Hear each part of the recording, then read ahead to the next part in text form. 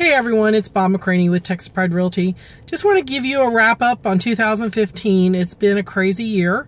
Almost every year is a crazy year, but this one's just been a little crazier than normal. So there's 4 or 5 things that have happened this year that have been different than other years that have made the Dallas market very interesting this year. First is corporate growth and relocation into the city.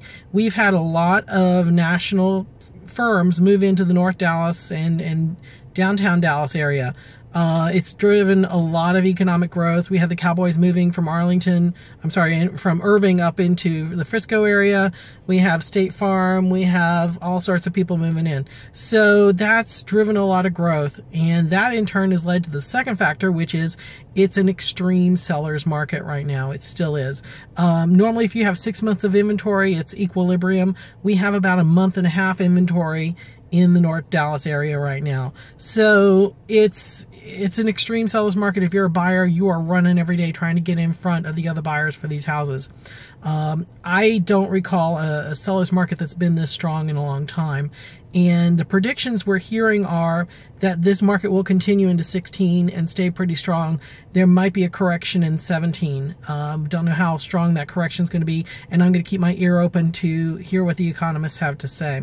So the first one is job growth. The second one is the extreme seller's market. The third one is crime and collapse in Oak Lawn.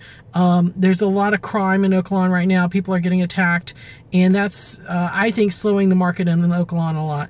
And then the collapse of the garage at Renaissance Tower has also impacted the condo market.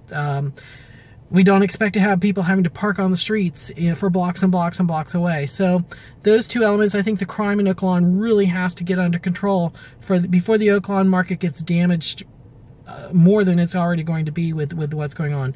The fourth thing for me is the tornadoes and construction. The tornadoes that you've been hearing about just happened a few days ago. They are going to pull resources away from new home construction because we have to rebuild these homes.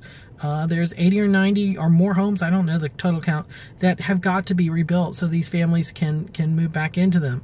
And that's going to pull resources and workers away from building new homes that we need to fill the already tight market. So a tight market is going to get even tighter.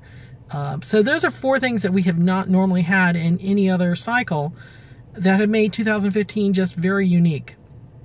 So if you're looking to buy or sell a home this year, give me a call. I'd be very happy to help you in 2016.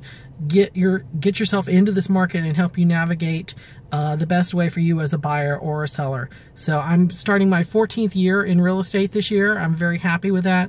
I'm also starting to do some coaching with the Tom Ferry Your Coach system. So I'll be a coach nationally for some of the real estate agents that he has in his system, and I'm very excited about that.